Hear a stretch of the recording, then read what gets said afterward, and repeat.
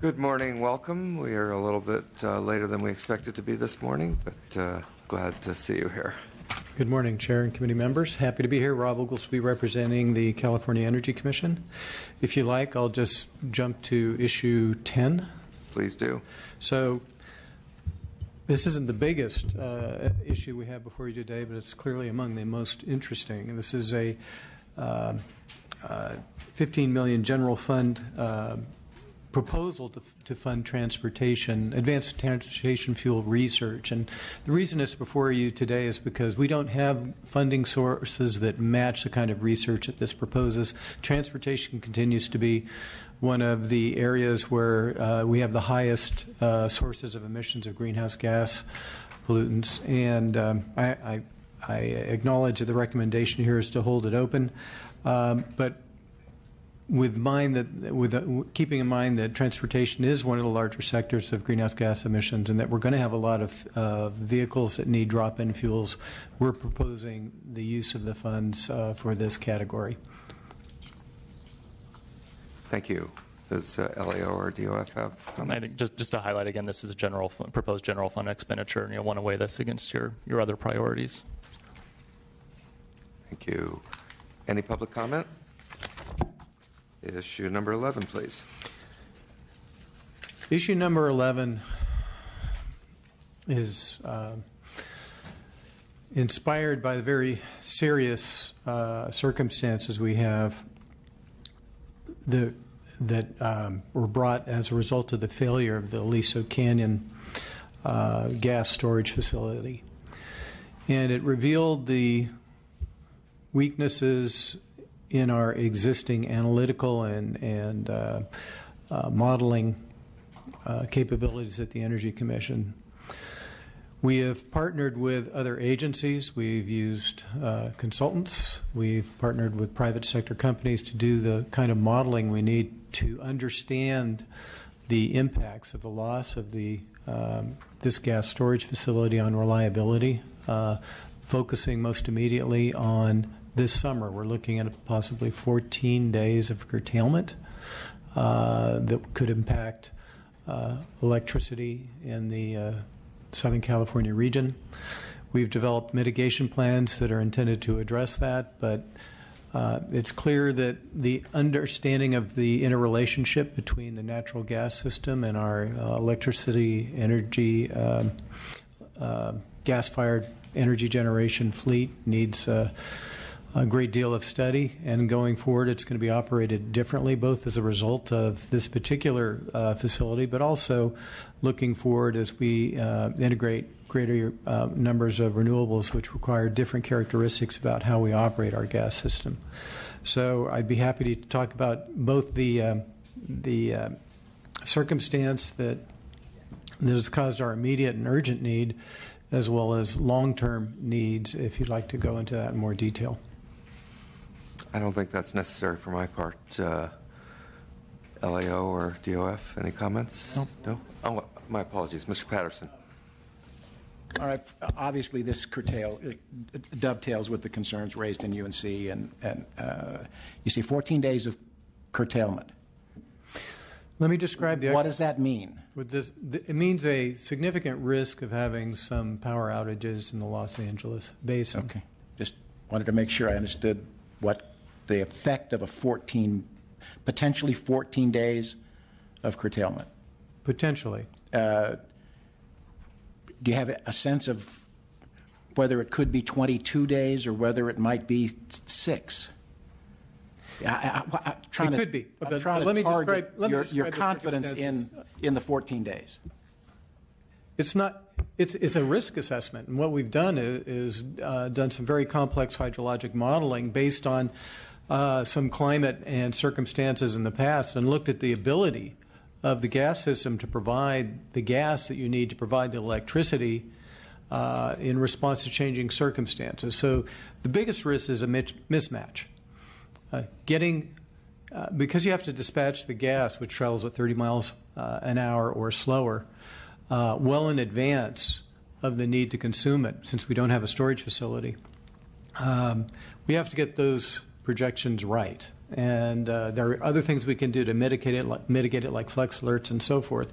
But having circumstances where maybe the fog in the Los Angeles basis burns off at 10 instead of 2, that can create a problem, having no fog when you think there's going to be fog. So the answer to your question is that there's no certainty that it's going to be precisely 14 days.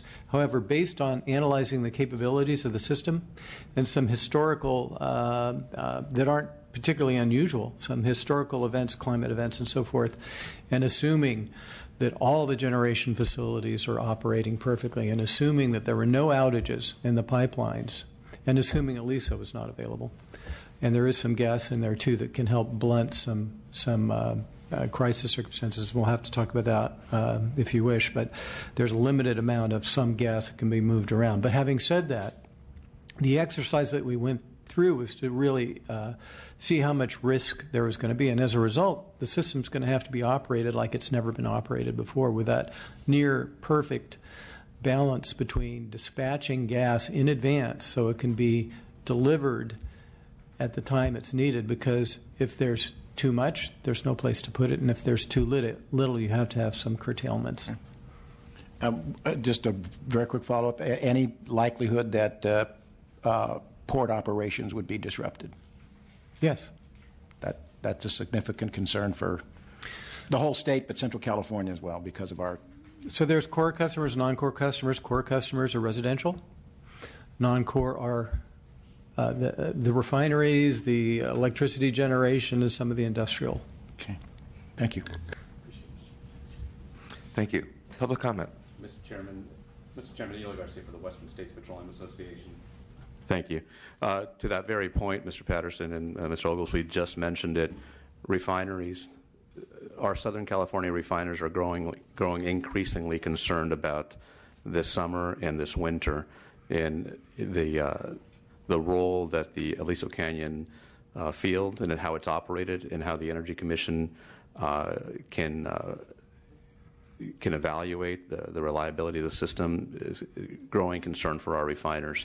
We are those non-core customers that use a tremendous amount of natural gas and electricity to make the state's transportation fuels. 365 days a year, 24 hours a day, they operate to supply the state's transportation fuels. We're concerned. We understand that it's an incredible challenge that the Energy Commission and the administration has ahead of it, but we hope that we maintain all flexibility that we can in how we operate that field going forward, because there is a tremendous amount at risk. During the electricity crisis, we faced this very same issue when refineries were placed into the curtailment program. It didn't take long for policymakers here in your position then to realize that an electricity crisis quickly turned into a transportation fuels crisis, which turned into an economic crisis. So we're growing concerned. We're going to be talking to the administration very quickly here about how to provide assurances with enough lead time. To Mr. Ogilvy's point, we absolutely get that. You need to have lead time here to be able to rely on those forecasts and do something about them to avoid next level disruptions and next level crisis. So we encourage your continued attention to this issue. You have legislation in front of you sometime in the next week or so about what we do with that field, but we need to make sure we maintain flexibility, and we make sure that we give the agencies the resources that they need to stay on top of it, and to be as flexible as we can in how we operate that and avoid other crises. Thank you very much. Thank you. We'll move on now to issue number 12, our final issue of the day. Thank you, Chair. Issue number 12 is a number of proposals of various sizes and significance. I'll just touch on them lightly. Can I pause for just 1 second? I can ask the sergeant to start calling members, because we're going to begin voting as soon as we're done with this item. My apologies. So I'll touch on them lightly, be happy to expand on any that you want me to go into more detail. I think SB 350 is probably pretty fresh on your memories since it was passed just recently, and that's our largest BCP. That BCP placed substantial duties on the Energy Commission, and by far is the largest BCP before you now.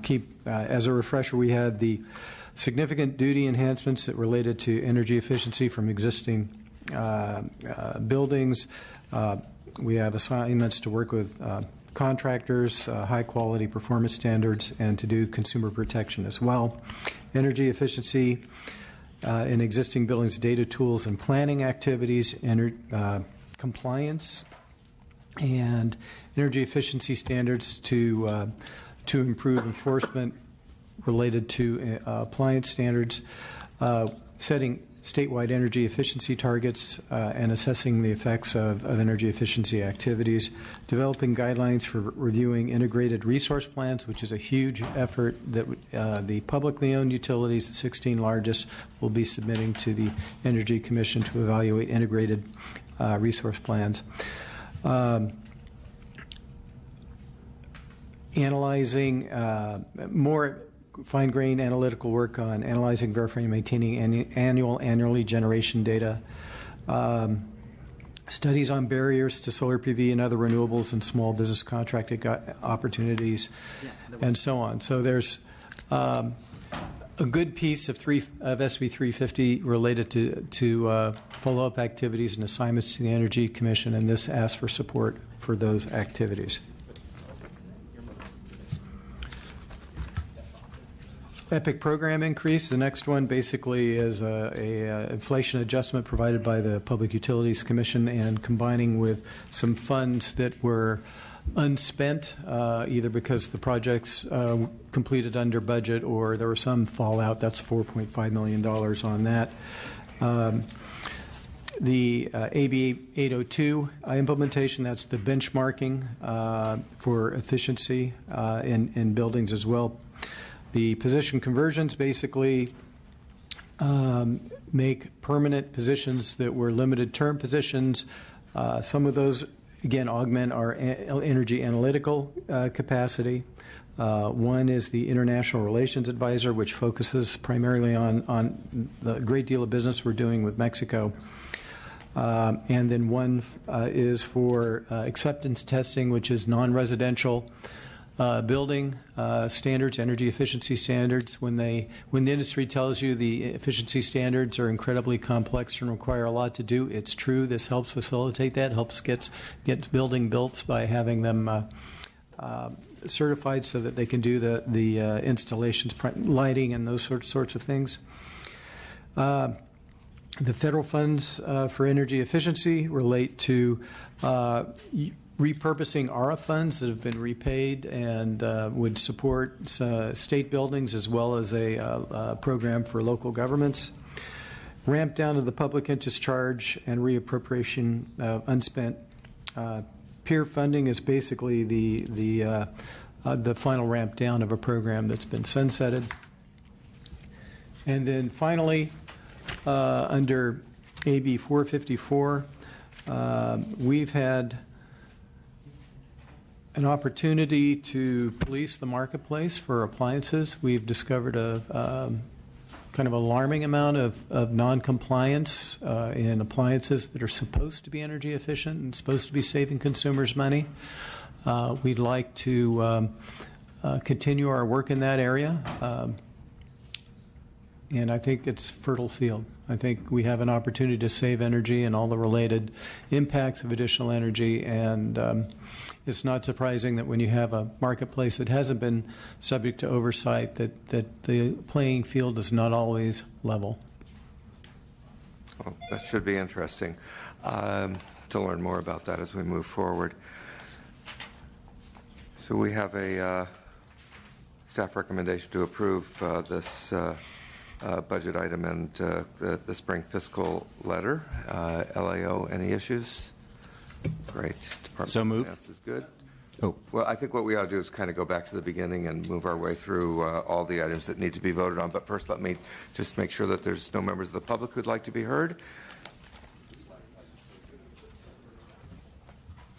And now we're ready to proceed with voting. We're going back to, I think we're going to start with issue number 4. I would, on issue number 4 under the Air Resources Board, move to adopt the staff recommendation, which is to reject the proposal. Is there a second?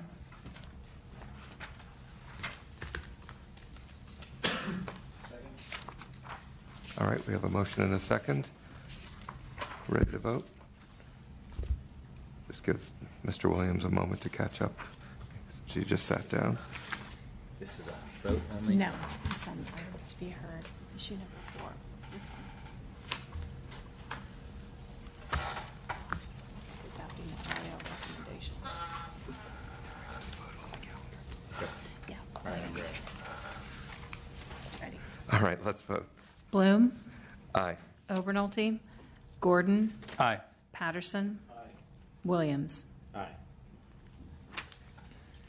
Issue number 5. On issue number 5, I would move the staff recommendation, which converts $162,000 in funding and approves the remainder of the proposal as envisioned. Second. We have a motion and a second on issue number 5.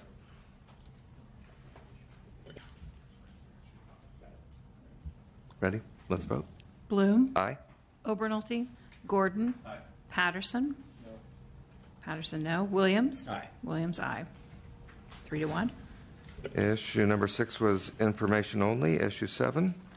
On issue number 7, I would move to approve as budgeted. Second. Bloom, Aye. Obernolte, Gordon, Aye. Patterson. No. Patterson, no. Williams. Aye. Williams, aye. It's 3-1. That's out. Issue 8. Issue 8, VW, would move to approve as budgeted. Thank you. Not for this one. Okay. Let's proceed with a vote. Bloom, Aye. Obernolte, Aye. Gordon, Aye. Patterson, Williams. Aye. 5-0. Issue number 9.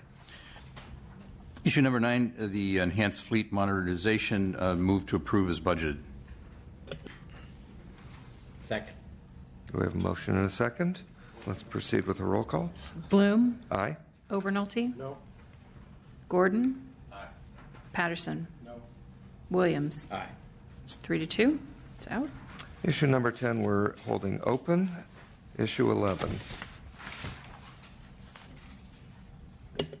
Issue 11, relating to Aliso Canyon, would move to adopt the spring fiscal letter. Second. We have a motion and a second. Second from Patterson. Proceed to vote, please. Bloom, Aye. Obernolte, Aye. Gordon, Patterson, Williams. Aye. And finally, issue number 12. Yes. I'm going to ask if we can split. Would you like to suggest a motion to begin with? I'd like to move that we take up the following items in 12 first, which would be EPIC AB 802, disaggregated energy appropriation of the energy efficiency funds, and the ramp down of the public interest charge. And I would move approval. Second. All right, we have a motion and a second. Let's vote on that one. Bloom, Aye. Obernolte, Gordon, Patterson, Aye. Williams. Aye. Thank you. Are there any additional motions on item issue 12? Yeah, on issue number 12, I would move the balance of the items. Includes the SB 350 implementation, the issues related to the implementation of AB 865, the position for an international relations advisor, and the position associated with the acceptance test, and then finally to adopt the April 1st fiscal letter regarding the implementation of SB 454. Second. And Mr. Gordon, just clarifying on the implementation of recent legislation, you mentioned AB 865, but I note that the description also includes AB 802. Does your motion include? Oh, the previous motion did that. Okay, thank you. Glad Right, somebody was right. listening. Good. All right, we can vote on that now. Bloom, Aye. Obernolte, Gordon, Patterson, No. Williams. Aye. Yes, let's take care of the add-ons now. Okay. for Mr. Obernolte. Do I have any? I don't think. Thank you. I voted here. Right. And I started.